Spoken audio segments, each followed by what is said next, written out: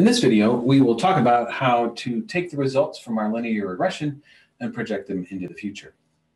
In the last video, we took the deseasonalized data that we computed in the previous step and did a linear regression through the deseasonalized data, and we got this result. We have an intercept of 101.0 and a slope of 5.21. The original data is drawn here in what shows up as green to my eyes. I'm not sure how it shows up to you. And then the orange line is the deseasonalized data. And then the linear regression gives us something like this dashed line going through the middle of it. We had 9 data points in our original data set and then our deseasonalized set.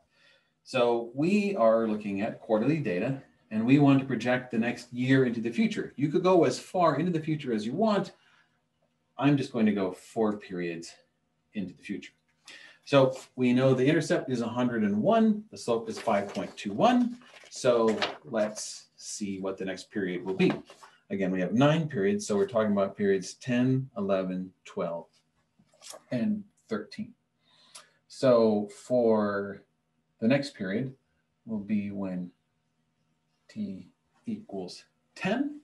So we have 101 plus 5.21 times 10.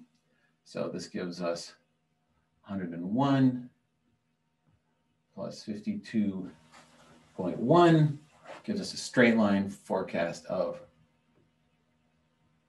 153.1. And that's kind of what my line looks like. It's so sloppy, it's hard to tell, but at least it passes the rough eyeball test. It looks like it's approximately in the same place.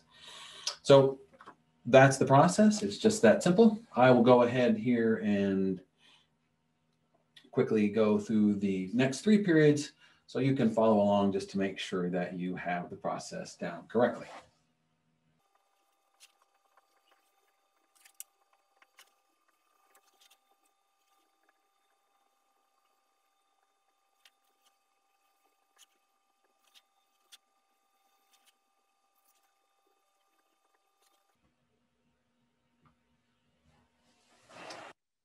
Okay, so using the results of our linear regression, we can make a straight line forecast for period 10.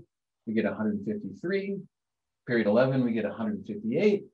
Period 12, we get 163. Period 13, we get 168.7. So we have projected the growth on into the future.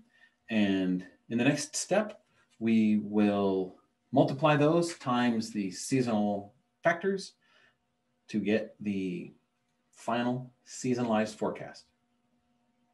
I hope this has been helpful.